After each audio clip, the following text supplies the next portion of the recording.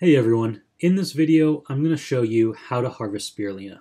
So it's time to harvest your spirulina when it gets real thick and chunky. Mix up your tank really well and use a seshi stick to measure optical density. This particular batch came in at 1.9 centimeters and I got a pretty good yield from it. Make sure to check the pH. It should be at least 10 for 24 hours. As long as you keep a clean, sterile environment, there shouldn't be any toxic organisms that can live in a high pH environment over 10.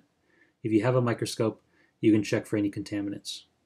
In these microscope views, I'm looking at it at 40x, 100x, and 400x, and it looks really good. Step number 2 is to remove any dead spirulina. I'll link another video that I made showing how to do that. Step 3, clear out and clean your space. I'd normally be doing this in my kitchen, but I'm doing it in my room for the sake of this video. Next, gather your harvesting mesh in a clean container to pour into. You'll save the leftover water to pour back into your tank, so don't throw it away.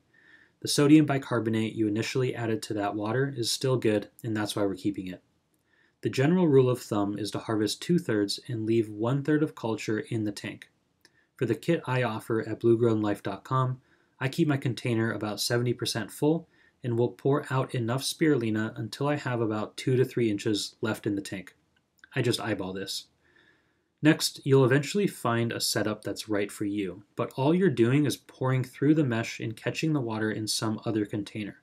The water will be a little green, but you'll catch most of the spirulina in the mesh. Try to get as much of the water out of the spirulina and into your clean container.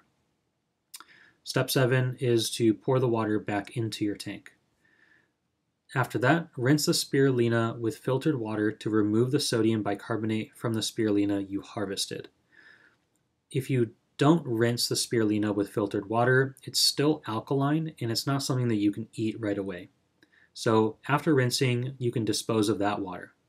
Some suggest rinsing with a 1% salt solution to keep the cells intact, but I just use my unchlorinated filtered water. Finally, gather the spirulina into one area so it's easier to scoop out of the mesh. I don't bother squeezing too much water out because it's already pretty condensed and I'm not trying to dry it. And that's pretty much it.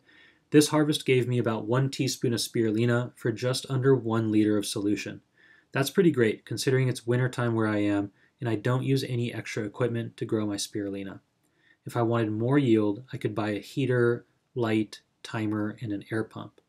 But with the basic kit from bluegrownlife.com, I'm able to convert CO2 in the air into oxygen and get this wonderful superfood without any extra electricity or soil. And that's all it takes to harvest spirulina. I'll add a little bit of nutrients back into the solution for the spirulina I took out, allowing for continued growth. Most people say to add half the weight of spirulina you took out with nutrients. So if you harvested 1 teaspoon of spirulina, you should add half a teaspoon of nutrients into the solution. This isn't very exact and completely depends on your nutrient makeup, so make sure to calculate accordingly. Be on the lookout for a short taste test video where I review my harvest. That's it for today. If you liked the video, please like, comment, and subscribe. I'd love to hear from you. Thank you.